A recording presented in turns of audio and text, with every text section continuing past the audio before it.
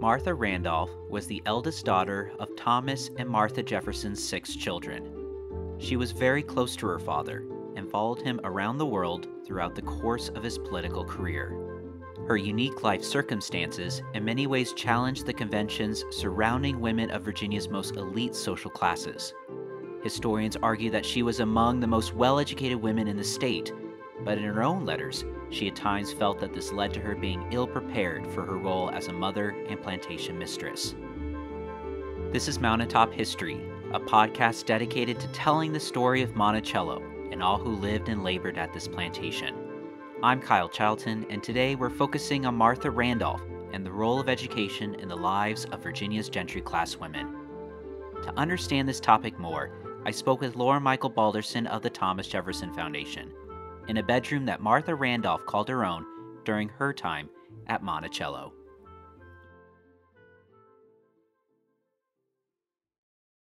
For women of the gentry class, so these are women who are going to have access to a fair bit of wealth over the course of their lives. Most of these women in the United States are going to be educated at home. It's going to be largely their mothers who are teaching them. They're going to learn reading and writing. They're going to learn arithmetic and things like that.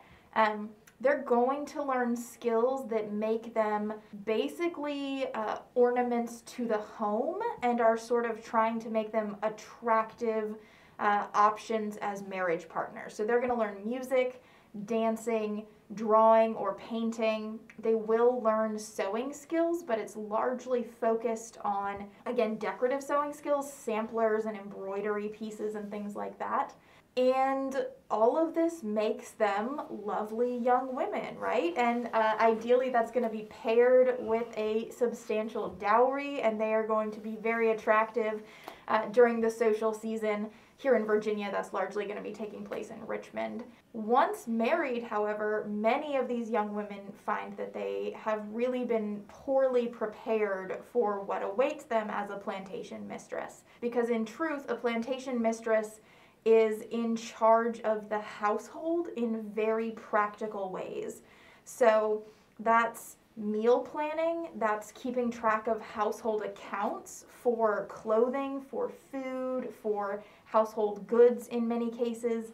The expectation is that a plantation mistress will keep things running smoothly, looking good, keeping really the social expectations of the gentry class. And in many cases, this is much more hands-on work than these women have been trained for. So we have letters where young married women move to the plantation of their new husbands, suddenly find themselves in charge of making mattresses for the household, making sure that the appropriate number of hogs are slaughtered every December so that the family will have hams for the year.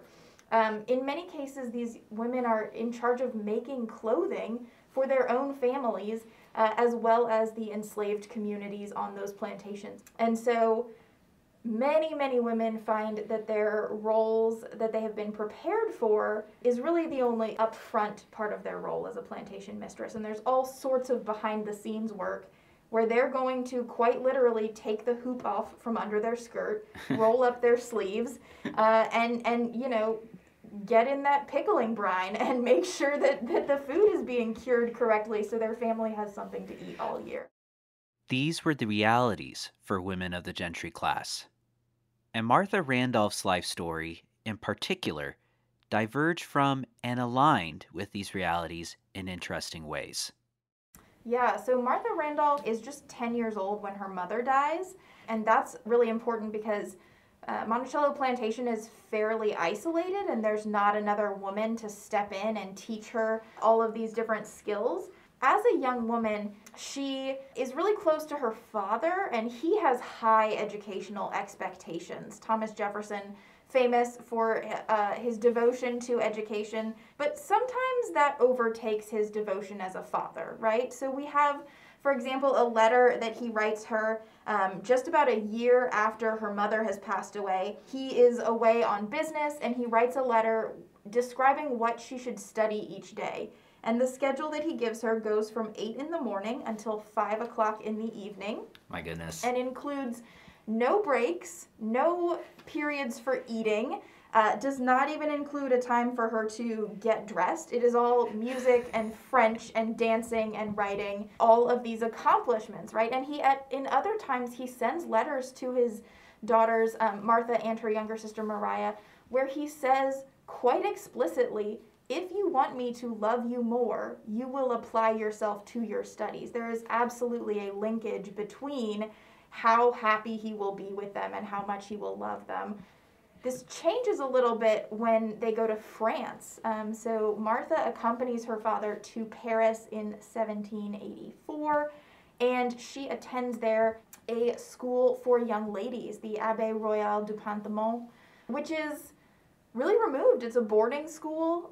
She doesn't see her father that often, but she's really immersed in this community of women there. And this is an intellectual and artistic and spiritual education that she really takes to. And I think it's not at all surprising, given the way that she grew up, in many cases isolated and with this close, but sometimes demanding father figure, right? So she thinks about staying at this abbey and taking vows and becoming a Catholic nun. And Jefferson feels that she's not seen enough of the world to make that decision. He also is somewhat opposed to Catholicism as a religious practice. So he unenrolls her from that school, shows her some of fine society in Paris. And so she has a sort of coming out as a young woman, attends some balls and things like that. And then they come back to Virginia, and she's married very quickly to a man, Thomas Mann Randolph Jr., who is set to inherit and become very wealthy. That doesn't end up happening, and she finds herself as a Virginia plantation mistress with an education that is suited for really an urban European lifestyle. She does not necessarily feel herself ready for these tasks, like she's been well suited for them. It is challenging in many ways for her to accomplish these tasks. We know, however, that Martha Randolph in many ways impressed her father and his guests with her abilities as a plantation mistress.